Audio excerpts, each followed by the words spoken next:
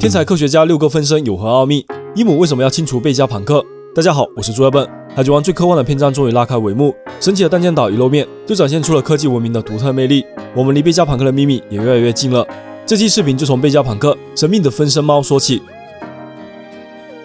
继1061话自称贝加庞克的美女2号机出现后，本话又出现了巨型萝莉6号机，以及隐藏在电话另一头的1号机。海贼王最神秘的角色天才科学家贝加庞克的谜团正在慢慢揭开。在上一话的分析里，我们认为贝加庞克有可能复制出了好几个自己，同时进行着不同的研究。少女胸前的02代表着2号的自我，而她的本体则一直在弹舰岛实验室中。这个猜想在本话得到验证。从卡库给出的结构图来看，贝加庞克本体之下一共有6名分身，有着不同的个性，分别以一个关键词作为代表。就目前来看，他们大概率都是不同的女性形象。为了卖手办，尾田真是太拼了。那么分身和贝加庞克本体间究竟是什么关系呢？他本人是1分为6，还是保留了本体，然后创造出了6个副本？从莉莉丝和卡库的台词来看，贝加庞克应该是一个人。从罗宾和波尼的反应来看，贝加庞克本人应该是一名男性老者，所以年轻女性的外貌才会被质疑。按照这些线索，贝加庞克的本体应该还在弹舰岛中的某处。当时情报出来的时候，大家都觉得这是致敬了火影里配音6道的设定，但他们有个巨大的区别，6道并没有自己的思想，而贝加庞克的分身们是有的。他们所展现出来的个性，也正是贝加庞克人设的奥秘所在。卡库在给露琪解释时，就提到了一个有关猫的谚语，连猫的手都想借来帮忙，来形容非常繁忙。尾田给贝加庞克立下的第一个人设，就是极为忙碌的天才科学家，而这些分身就是他的猫，用来帮助他完成不同的研究。贝加庞克和他的猫一起，就像是一个科学团队，有点像当年的 Mass。在失去了曾经的同僚之后，贝加庞克只能独自继续研究。随着血统因子和改造人技术的成熟，猫小队也应运而生。贝加庞克很可能利用了自己的血统因子，而创造了这些分身，因而他们其实都是贝加庞克的不同面孔。胖可1号代表正，名字音译为世家或者夏卡。从代号来看，似乎是最为正面的一名分身。文化中只出现了一个背影，他斥责了2号的打劫行为，又答应了索隆的请求，要把草莓火带回弹舰岛，并说对他们感兴趣，就像是一个对技术没有偏见，同时又对科学事业充满敬畏的学者。胖可2号代表2，名字音译为莉莉丝，他研究的项目是海兽兵器，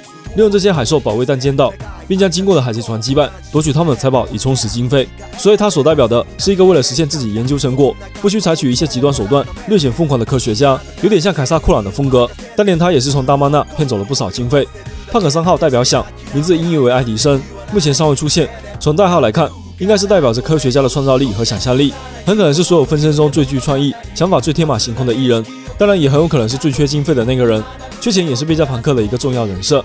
胖可4号代表支，名字音译为毕达哥拉斯。毕达哥拉斯是古希腊著名的数学家、哲学家和音乐理论家。一理一文，是不是觉得这些头衔相当矛盾？其实毕达哥拉斯正是将人类学、科学和哲学等等学科互相融合研究，并创造出了一个新的学派。尾田在这里借鉴了毕达哥拉斯的名字，并用了支这个代号。也许这个分身所代表的是将科学技术与哲学思想互相结合、最具智慧的一名学者。胖可5号代表豹，名字音译为阿特拉斯，在本话中正式登场。需要说明一下，他身上的数字为06，背景介绍的文字也注明了代号豹，但在结构图中，豹代表的05应该是漫画作画失误了，就像上一话声明胸口的太阳标志消失一样。这类错误会在后续发行的漫画单行本中进行修正。目前可以推测，应该是结构图画错数字了，6号才是豹。阿特拉斯在本画中担当路飞他们的解说员，十分大方地解释了弹舰岛下层的设施奥秘，并且还带有能够控制全息投影存在与否的光压手套。路飞他们所见到的这些设备，应该都是阿特拉斯的研究成果，而他也很有可能是弹舰岛下层的管理者。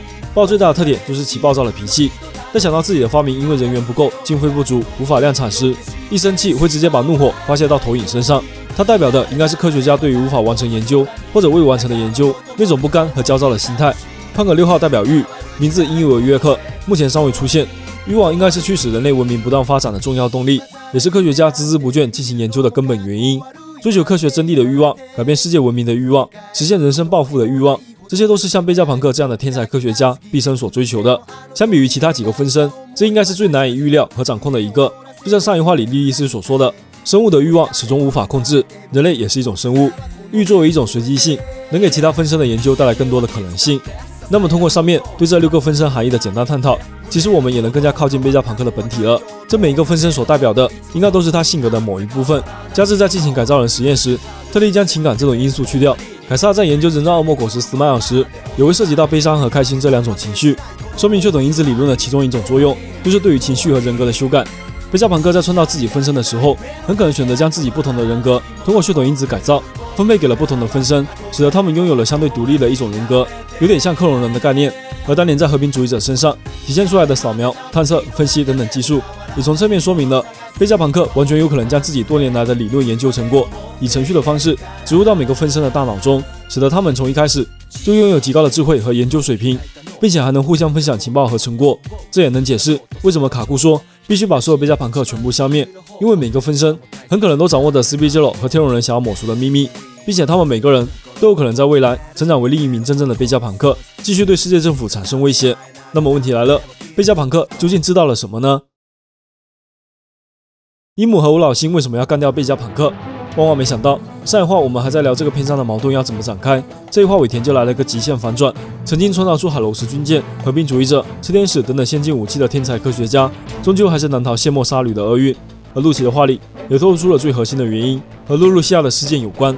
在1060话时，萨博与龙的通话被海军监听，伊姆实际发动了恐怖的大杀器，将萨博所在的露露西亚王国彻底毁灭。在那一话的分析里，我们曾经探讨过这股力量的来源，感兴趣的小伙伴可以翻翻看。那么在这周的漫画里，尾田算是借陆琪之口，暗示贝加庞克与伊姆使用的力量有关。贝加庞克的技术号称超越人类文明500年，如果他开发出了某种强大的武器，相信大家也不会觉得意外。但是伊姆所展现出来的这股力量强大到足以毁灭整座岛屿，已经堪比古代兵器冥王普鲁托的威力。贝加庞克有可能开发出比肩古代兵器的另一种武器吗？这种可能性并不高，因为3大古代兵器是作为足以毁灭世界的力量，除了海贼王武器战力的天花板。贝加庞克如果仅凭一己之力就开发出了这种级别的武器，也许世界政府早就结束大海贼时代了。那么陆琪这句话真正的含义是什么呢？应该是在毁灭露露西亚的行动中，贝加庞克的技术提供了某种帮助，他因为参与其中，所以也得知了部分秘密。回顾一下当时那场袭击的细节，萨博之所以会暴露位置，就是因为电话虫信号被海军监听后反向追踪。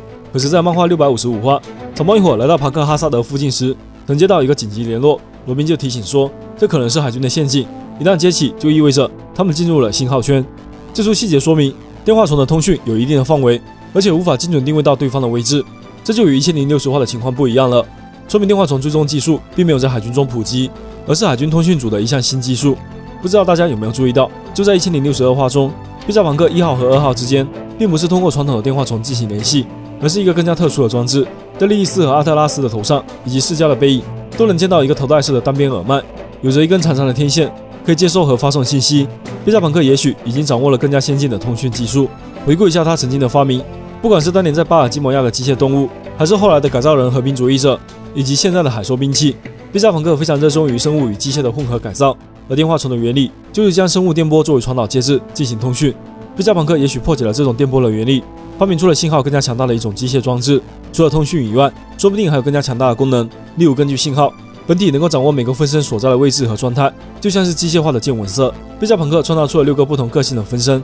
如果这些分身出现了故障，或者违背了一些基本准则，那么他会不会保留某种方式来终止他们的行动呢？答案是肯定的。作为本体，应该拥有对分身的最终决定权，来确保这些分身始终没有背离科学的道路。所以这套通讯系统也就变得尤为关键。带着这个线索，我们回过头来看露露西亚事件。伊姆发动攻击前，有个特别具有象征性的动作，从地图中划掉了露露西亚岛屿。尾田故意不给伊姆设计台词，而是通过这种行为来表达毁灭命令的发动。但这里也恰恰出现了一个疑点：世界海图那么庞大，伟大航路又是出了名的复杂，如何在茫茫的大海中精准无误地定位到那座岛屿呢？在海贼王的世界观里，需要借助记录指针、生命卡等等工具才能定位岛屿的位置，但这些方式也有很多限制，比如无法明确距离、存储磁力需要时间等等。而伊姆发动攻击的位置在空中，隐藏在天空的那个巨大物体又是如何跨越岛屿，从空中寻找到目标的呢？答案也许还是电话虫的电波，利用这种信号追踪岛屿的位置，给伊姆的武器确认目标。将上述零散的线索全部串联起来，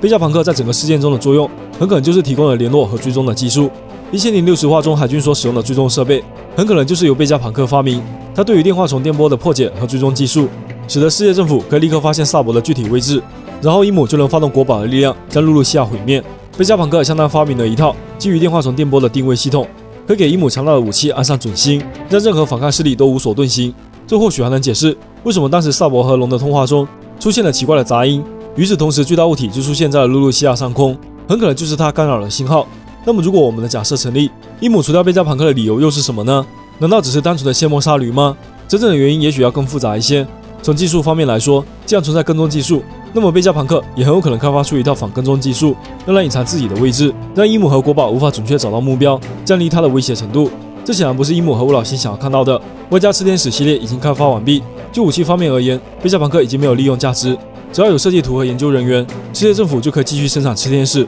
所以卡库才强调，执行行动的时候要注意实验室里的贵重物品。另一方面，贝加庞克长久以来的各种和平发明已经耗费了大量研究资金，种种原因促使吴老星决定将它解雇。那么接下来单间岛的冲突会怎么展开呢？神奇的单间岛在本话揭开了神秘面纱，充满想象力的建筑风格，无处不在的科技元素，全息投影、无人烹饪机这种很现代的物品出现在海贼王的世界里，相当有趣。我们上一话分析里聊到了温度控制，贝加庞克也用岛屿空调的方式做到了。如果把单间岛比作一个舞台，尾田正在给这场大戏安排各路角色登场。海贼势力有草帽一伙、波尼、海里布；海军势力有 G14 支部、达斯奇、贝鲁梅波以及兽的小队；政府势力有 CP9 小队、陆奇、卡库、斯图西，以及本土势力贝加庞克和他的分身们。在这众多的角色之中，有3条隐藏的剧情线贯穿其中。第一条隐藏剧情线是萨博和圣地玛丽乔亚事件。在1062话中，波尼想起了自己在圣地遇见萨博的事，不过没有立刻告诉路飞。尾田卖了个关子，大概是准备在之后聊到圣地玛丽乔亚事件以及微微行动的时候，才公开这部分故事。目前可以肯定的是，萨博当时解救大雄的行动得到了波尼的协助，波尼也是圣地事件的重要参与者。这起事件随后引发了露露西亚王国的事件，也才有了陆奇等人的这次行动。相信随着这个篇章的展开，圣地事件的真相也会全部揭晓。第2条隐藏剧情线是科比被黑屋子俘虏的事件。G14 支部在正常情况下应该不会注意到单间岛上发生的事态，然而因为贝柳梅波坚持要营救科比，这就让达斯奇等人有了去单间岛的缘由。围绕贝加庞克的保卫战以及吃天使力量的争夺，会继续加深海军与 CP 之间的矛盾，进一步为最后海军与世界政府决裂做铺垫。而路飞等人在得知科比的遭遇后，也许会组成一个营救小队前往蜂巢，从而引出下一座岛屿的故事。第3条隐藏剧情线是大雄自愿接受改造的原因，或者说是和平主义者计划的起因。1062话总算是确认了大雄与波尼的父女关系，算是坐实了之前大家的猜测。但是更让人在意的还是波尼对大雄现状的描述。在接受了贝加庞克的完全改造后，已经失去了全部人类的自我，彻底变成了生物兵器。有意思的是，这一话里贝加庞克的分身设定出现。如果说贝加庞克能够将自己的人格分配给不同的改造人，那是不是意味着他也完全可以将大雄的人格以某种方式保存下来呢？更有意思的是，波尼说自己小时候就来过单间岛，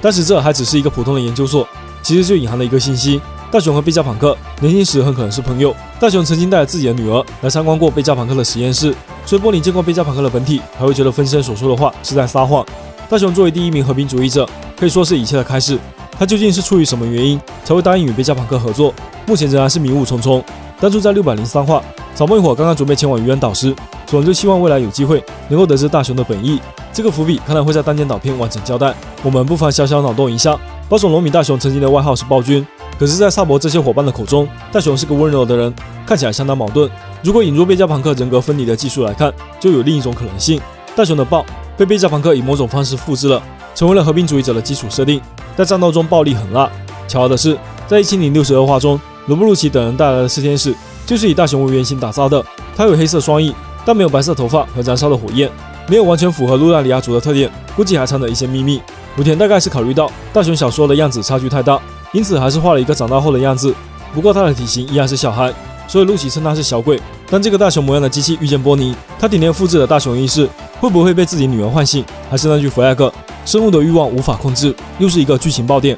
那么以上这3条剧情线串联起来后，整个单间岛篇的故事一下子就丰满起来了。之前我们还在想这个篇章的反派会是谁，没想到尾田直接空降了3个坏蛋。需要注意的是，这次陆奇小队多了一个头衔——假面杀手。他们的桌上也确实摆了3个面具，但是在鬼岛决战尾声，罗宾就说过戴面具的 CP9 更加特殊。这种特殊是体现在战斗力还是执行任务的级别，目前还是秘密。2年时间虽然草梦一伙成长非常多，但陆奇卡库也没有闲着，能够成为 CP9 只是对其战力的认可。但是漫画剧情最忌重复，路飞和陆奇不太可能再次上演斯巴岛那样的生死对决。即便不考虑草帽一伙，陆奇等人为什么会有信心凭借1名吃天使的力量就足以解决掉所有贝加庞克呢？如果贝加庞克只为其他吃天使进行反抗，陆奇等人还有胜算吗？想他们应该已经考虑到了这个问题，所以他们的行动无非是2种：一是让吃天使大雄以正常方式返回基地，安装执行清除任务；二是 CP9 对于吃天使有更高的指挥权限，级别超越贝加庞克。无论如何，一旦 CP9 的行动被发现，贝加庞克与世界政府的雇佣关系也就正式终结了，